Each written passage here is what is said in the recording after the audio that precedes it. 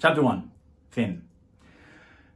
We arrive in Lockport on a Friday, a crappy day, a few days before my otherwise favourite holiday of the year, Halloween. We've been driving for about 8 hours, which in teenage years equates to about a week.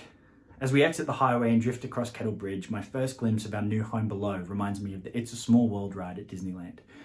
Old rust-coloured barns and maple trees line the street. The house, a 2-storey monstrosity with a red double door and high arched windows that I have an intense feeling I'll want to throw myself out of before the day is over, sits leering at us. "Fin, take your headphones out when I'm speaking to you," Dad says, his forehead narrowing into his regular furrowed crisscross.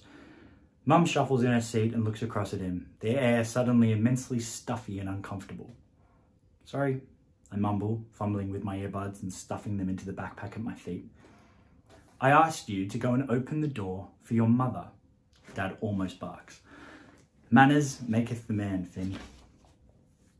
Not quite sure what the hell he's talking about, but also not surprised by the cold tone in his voice, I get out of the car and greedily gulp in the fresh sea air from the harbour nearby.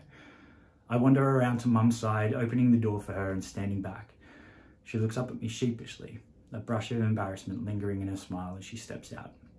I smile back, retrieving a stick of sour grape gum from my jeans pocket as Dad joins us.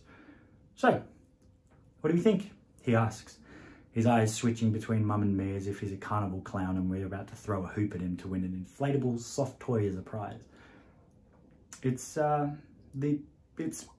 nice. It's homely. Mum sounds like she's trying to convince herself more than Dad. I give a thumbs up, popping the piece of gum in my mouth before I turn to head inside. So I guess now is probably as good a time as any to explain how the hell I found myself upheaved to a brand new town and into a creepy old house that resembles the set of the Texas Chainsaw Massacre. Well, it started with a kiss, as most love stories often do.